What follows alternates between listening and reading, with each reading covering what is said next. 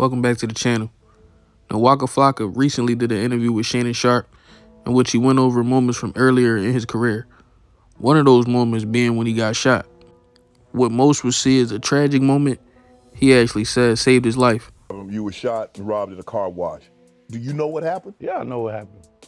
Definitely, 100%. I thank God for that too. That was a blessing. Why?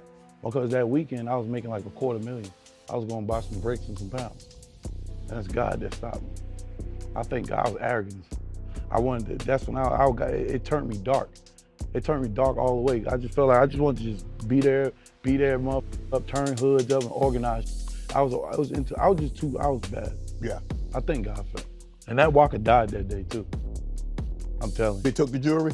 Yeah, it took a chain, a little bracelet. Did you want to give it up? You didn't want to give it up, did you? Hell nah. But today, shit, you gotta take this shit, bro. Go ahead. How many times you get hit? Doctor said I got hit 4 times with 1 bullet. It's crazy. I got penetrated once, but it hit here, hit my shoulder blade, came through my ribs, hit one of my lungs, and almost pinched my spinal cord. And he said probably from the force of me punching too.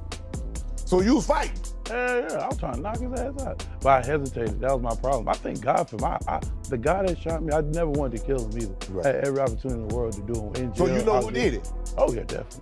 But why I killed him? He made me, I'm a fucking millionaire. Did he ever apologize? I don't even want it. The bullet, I deserved that bullet. Man, I'm telling you, that motherfucker, I deserved that motherfucker. Cause you was out there bad, huh? Man, I deserved it. Buddy could go get a job. I teach him how to put the gun down. I deserve it, man. The shit I know today, man, I can't be mad at nobody because it helped create who I am today. It take a lot to not wish harm on somebody that shot you, so definitely respect the Waka for that outlook. Self-reflection is definitely important. He took a look at himself and saw some things he was doing wrong. Took accountability for that. Once again, give him credit for that. But my man getting hit 4 times with 1 bullet is wild as hell. But let me know what y'all think. Hit the comment section. I'm out.